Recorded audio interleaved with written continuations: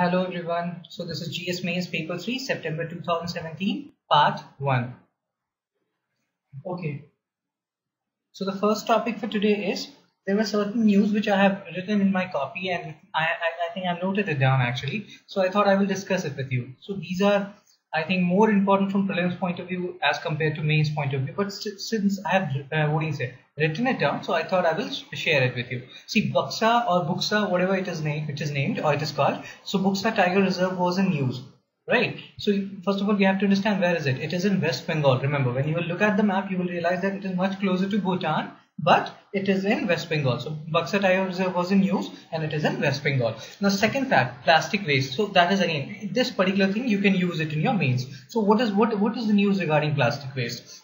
So the fact is 60 cities across India generate over 15,000 tons of plastic waste every day. How many? 15,000 tons of plastic waste every day, right? And almost 6 million tons per year. Now, what is happening because of these plastic waste? So, ruminants like cow and buffalo unknowingly devour plastic material and end up dying a slow and painful death. It doesn't affect us. We don't eat it. But these cow and buffalo, they are not intelligent like us, right? So they end up eating it and then they die a slow and painful death. So please stop using plastic, not for our sake. If we cannot stop for our sake, stop for these people or these animals' sake, right? Because they're dying. Okay, it sounded funny, but still, fine. So the thing is, let's move on to the next and some real news. So this was just a small tidbit, but I wanted to share it with you people. Now, the second thing, which is very important, and it's a very important news. We all know that the growth rate has decreased and it has gone up to like 5.7% and government is facing severe criticism for it, right? So the main news is whether 8% growth rate is still possible. And the fact is, when I will discuss with this particular article, you will realize that everything structure means lots and lots of things are favorable for us. Monsoon was normal this time, inflation is moderate, all these things are fine. Still our growth rate reduced. So that means there were certain, policy implementation failure, which led to decrease in growth rate, right? Fine. So an immediate stimulus needed to regain momentum to get India back to 8% growth. Now the thing is, inflation is moderate, 1.5%. Trade and fiscal deficit is also moderate and manageable. Monsoon is also normal. Despite these favorable macro factors, we have not managed to convert them into a higher growth rate, right? Now we'll talk about something very unique, and that will again clear the concept of nominal GDP and real GDP. The thing is, agriculture sector GDP shows nominal GDP growth rate to be lower than real GDP, which is very unusual. See, if your nominal GDP becomes lesser than real GDP, what does it mean? See, what is first of all nominal GDP and real GDP? See, the thing is, if you in nominal GDP takes into account in real GDP we takes into account inflation factor also, but in nominal GDP we just take it as it is. First of all, for understanding we have to understand a formula or funda called base rate. So let's take an example to understand this nominal and real GDP. So let's take a base year of suppose 2000, fine, and so this year is 2017. So now suppose in this 2017 we produce 1000 goods and services. So 1000 into, if we do 1000 into the price which was there in 2000, then we will get the real GDP. But if we do 1000 into whatever price we are incurring right now, then that it will give us nominal GDP. So obvious common sense will tell you that in this year, in 2017, nominal GDP will be greater than real GDP because price must have inflated. But what is happening in agriculture sector GDP? The nominal GDP growth rate is lower than real GDP, right? Which means farmers' incomes are depressed and doubling farmers' income will become a much more distant dream, right? Now, how we can achieve 8% growth rate? So the big structural reforms of GST, the new insolvency code, the new monetary framework and the Aadhaar linkage are measures which will show result in the medium to long term. So you can say that big structural reforms are going on. So that's why the growth rate has reduced. But the problem is growth rate has reduced means it has reduced significantly, and that is creating a lot and lots of problem, right? MSME is affected a lot, and we'll talk more about that particular thing. But it has become very sentimental issue also, apart from economic one, right? So let's move on to the next topic. Natural capital. See the thing is, what is natural capital? Forest is an example of natural capital, and it is topic 12 in government, right? So if valued properly, natural capital can maximize the benefits of economic growth and development. Now, what does Buddha says about natural capital or forest? So Buddha has said that forest is a peculiar organism. He has compared it to an organism. He has stayed most of his life in forest, right? So for him, it was equivalent to an organism. So forest is a peculiar organism of unlimited kindness. It offers protection to all beings, offering shed even to X-Men who destroys it, unquote. So this was a statement of Buddha, right? Fine. So Buddha said, again I will say, so Buddha said, quote, forest is a peculiar organism of unlimited kindness and it offers protection to all beings, offering shed even to X-Men who destroys it, unquote. So that is the whole statement of Buddha. Fine. Now see, the thing is, forest has both tangible and intangible value. We'll understand what is tangible and what is intangible. But first of all, let's see some facts. So India has 11% of world's floral and faunal species. And India is one of the 17 most ecologically diverse countries. The financial value of India's forest, which encompass economic services such as timber and fuel wood, and ecological services such as carbon sequestration, estimated to be $1.7 trillion. So the thing is, I have talked about carbon sequestration and geoengineering in one of the previous videos. Do refer to it. Fine. Now the thing is, unlike the economic value of goods and services, intangible nature of natural assets is mostly invisible and hence remain unaccounted for. So tangible means which can be touched, intangible means which cannot be touched. So forests give us lots of tangible benefits which you can see, but it also gives lots of intangible benefits, like it controls climate change and all those things. So it has a great value and we should preserve it. That is what this particular article is aiming for. Fine. Now let's move on to two of the most important topics. Very important. So this first is Advanced Pricing Agreement and BEPS. BEPS is Base Erosion and Profit Shifting. So this you can put in topic 1 also, Indian Economy and Issues, and you can put it in topic 3 also, that is budgeting. Now first of all, we will understand what is APA, what is Advanced Pricing Agreement, and what is BEPS. Fine. And what is happening, what is the relationship between APA and BEPS, and why we are reading this particular article and why we are reading this particular thing. So first of all, APA is an agreement, and again we'll also talk about arm's length price.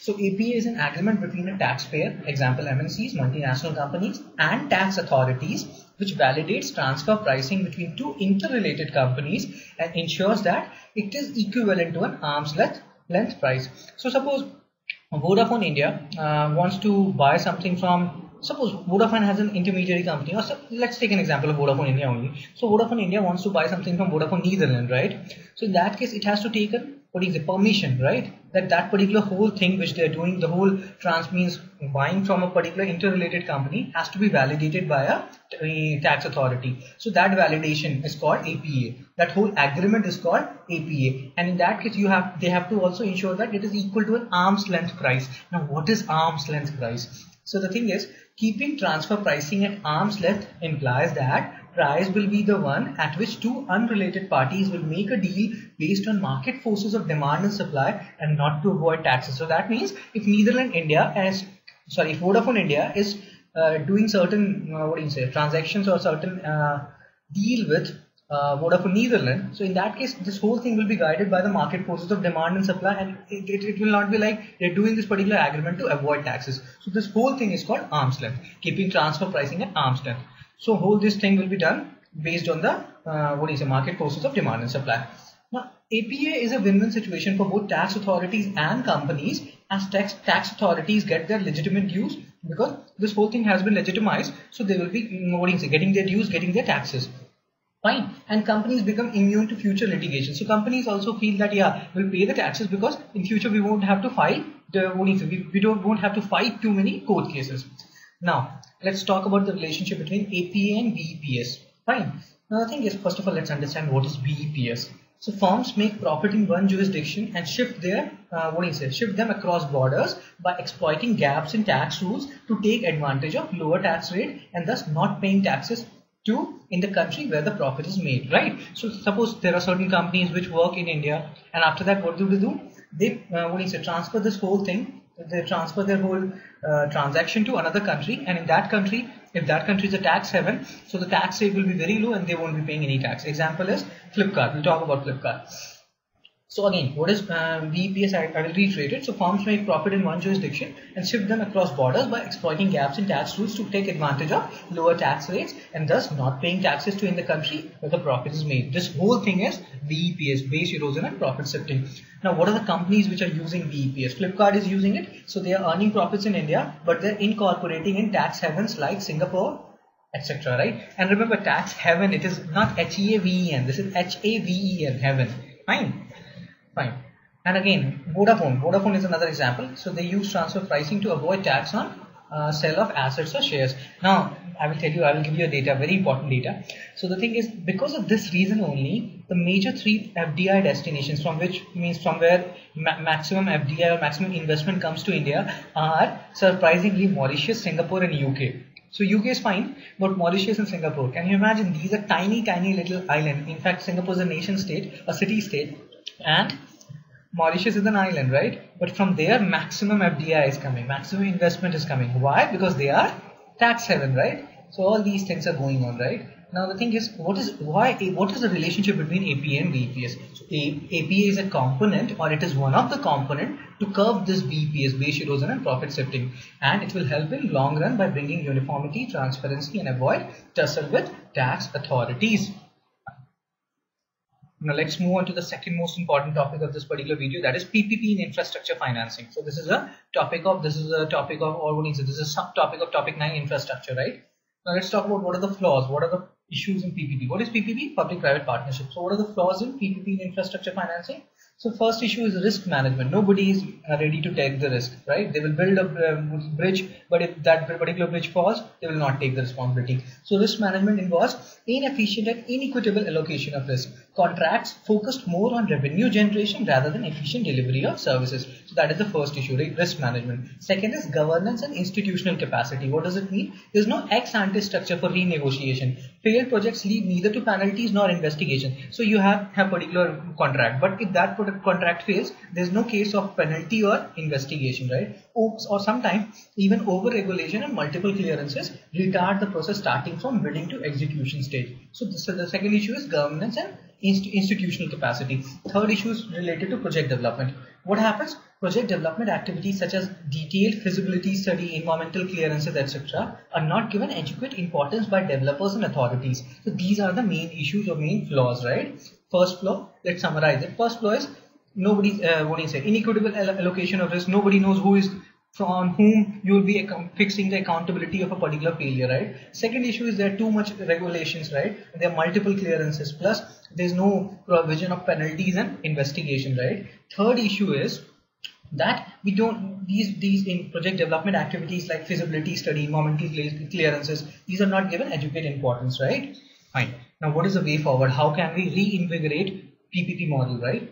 So the thing is very important, very important. See, PCA Act, when I was making videos for second ARC, ethics and governance, I've talked extensively about PCA, right? Prevention on Corruption Act 1988, because this report 4 of ARC, second ARC, ethics and governance, is talking extensively about Prevention of Corruption Act 1988. They have talked about PCA 1947 also. They have also talked about what are the other anti-corruption laws. So do watch those videos, because that will make things much more clearer. So what is the way to reinvigorate PPP model? First thing is, this PCA Act 1988 should be amended to distinguish between genuine errors in decision making and act of corruption by public servants. So because of this PCA, they act as a deterrent. Even then, why deterrent? Because sometimes even if they want to take some genuine decisions, they're not able to take it because they feel like they will be penalized for it if that particular decision doesn't work out. So that is the thing. So PCA should be amended to distinguish between genuine errors in decision making and act of corruption by public servants. Second thing is, we need to set up an independent regulator or tribunal for quick and efficient dispute resolution. It should not go to court, because they are already suffering from humongous pendency of cases, right? So it should go to an independent regulator or tribunal. Third way is, we need to assign construction and maintenance responsibility to a single entity. Whoever is constructing a bridge, that particular entity will be responsible for maintaining it also. Because in that case, what happens? They just construct bridge in 1 or 2 years. They don't care how they are making it, and after that, if something happens to it, maintenance department or maintenance thing is done by someone else. So that is the whole issue. Accountability is not getting fixed. So we need to assign construction and maintenance responsibility to a single entity. Fine. Now let's talk about the last topic for today, that is Anthropocene. We have talked about, we always talk about Holocene, Pleistocene. So again, this new term has come into existence, which is Anthropocene. What is Anthropocene? And this period starts from where and ends where, right? So this is a period when human activities begin to have a significant impact on the state of plant's ecology, right? And it's believed to have begun during the latter part of 18th century, when Scottish inventor James Watt invented the steam engine. Because after that, pollution started on a significant level, and that started affecting other organisms also. So that is Anthropocene period, started during the latter part of 18th century. So this is it. Remember, GS3 has lots and lots of good articles, and I have also summarized some other articles from different sources. So we'll be covering it, and yeah, it will be a long session, but yeah, all these topics will be very, very handy for you. If you're making notes, if you're listening it again and again, it will be very, very, very helpful for you. That's a promise from my side. Okay, fine. Thank you.